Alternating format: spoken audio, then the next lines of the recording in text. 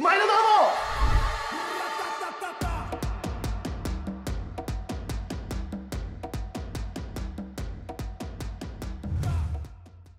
毎度岩本でございます。今回の動画は9月27日エスコンフィールドで行われました、ファイターズ対マリーンズの試合をお届けしたいと思います。はい、結果4対2でファイターズは敗れました。まあロッテがねクライマックスシリーズ進出、それだけじゃなくてどのチームどの球場でファーストステージを行うのかなどなど脂っこいところにいるんでね、なんか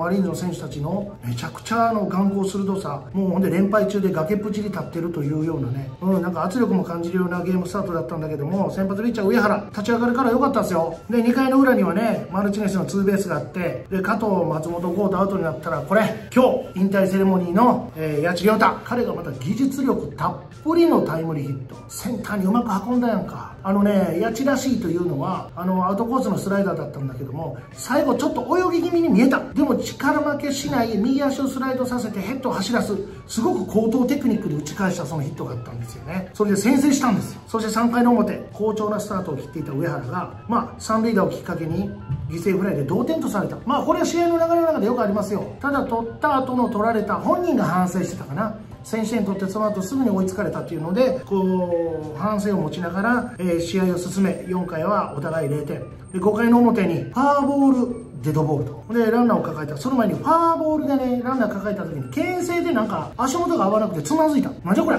と思ったら、そのままデッドボールがあり、ほんだらキャッチャーまでもふわふわしてパスボールがあり、でその後、タイムリーヒットの時に万波中正のホームへの送球がエラーがついたりとか、バタバタして3失点、3点のビハインドに変わってしまったよね。そこからは、お互いのチームがなかなか、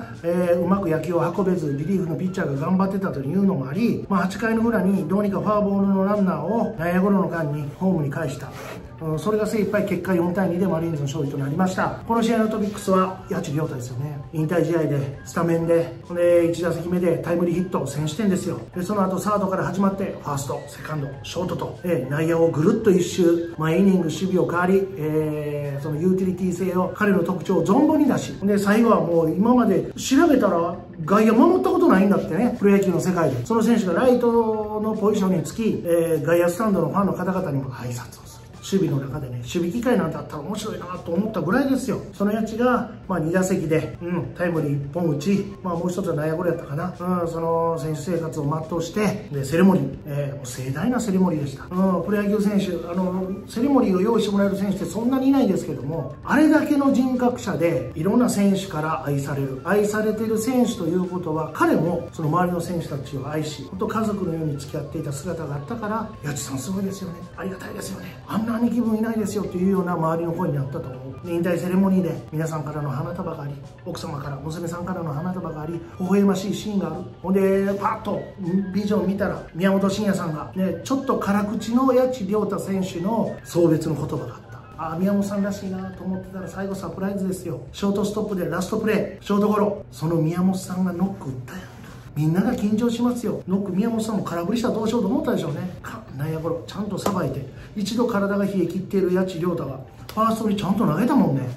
でこれからチームを支えるべく存在になってほしい。野村 J がそれをキャッチしてプレー終了、現役生活終了、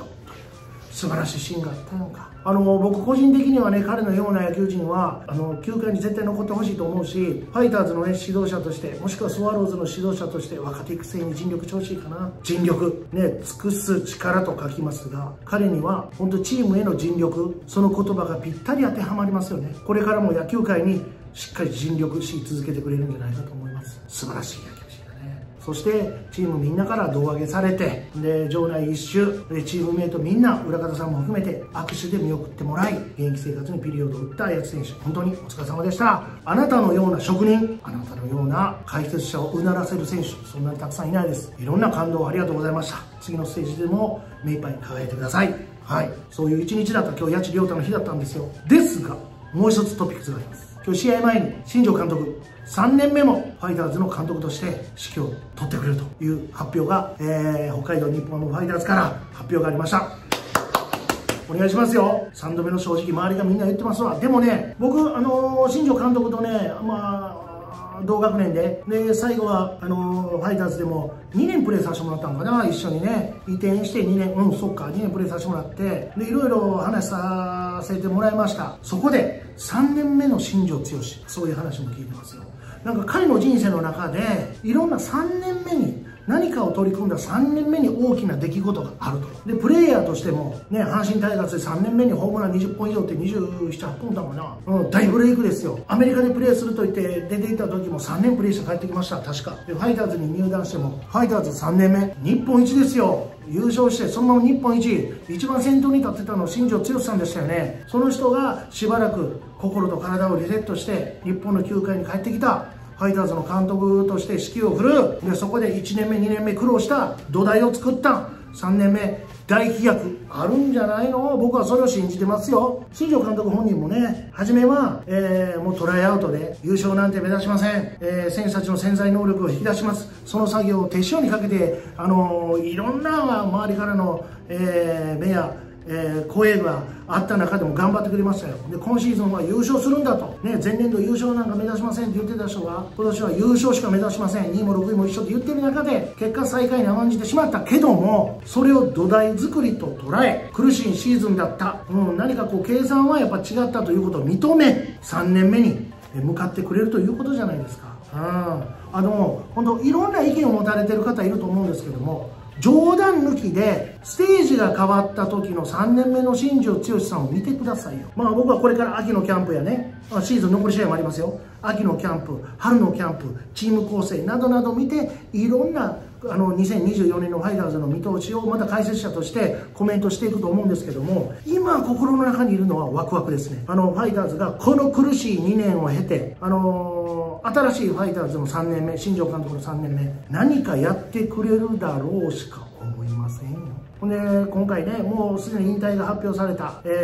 木村文和選手、ほんで、今回の、谷内亮太選手、この2人の、今後はね、絶対野球界にそれこそ尽力してくれることは間違いないんですけども、ということは新しい選手がそこに、そのポジション、難しいポジションですよ。絶対的に信頼を受けるプレイヤーにならなきゃいけない。そういう育った選手層も見えてくると思うし、でまだまだ若手がぐいぐい出てきて、新しいファイターズの像が必ず生まれますから、そういう姿を期待してもらって、この残りの試合と秋のキャンプ、オフシーズン、春のキャンプと、皆さんもワクワク感とともに期待を寄せてもらっていいんじゃないかと思います。今日の試合はちょっと負けてしまって悔しいけども、谷内選手の本当に人柄と素晴らしい空間を共有させてもらったことありがとうございました。そして試合前には新庄監督3年目続投、もうワクワク感たっぷりですよ。はい、明日からもファイターズのロックオン To be continued 毎度お気に。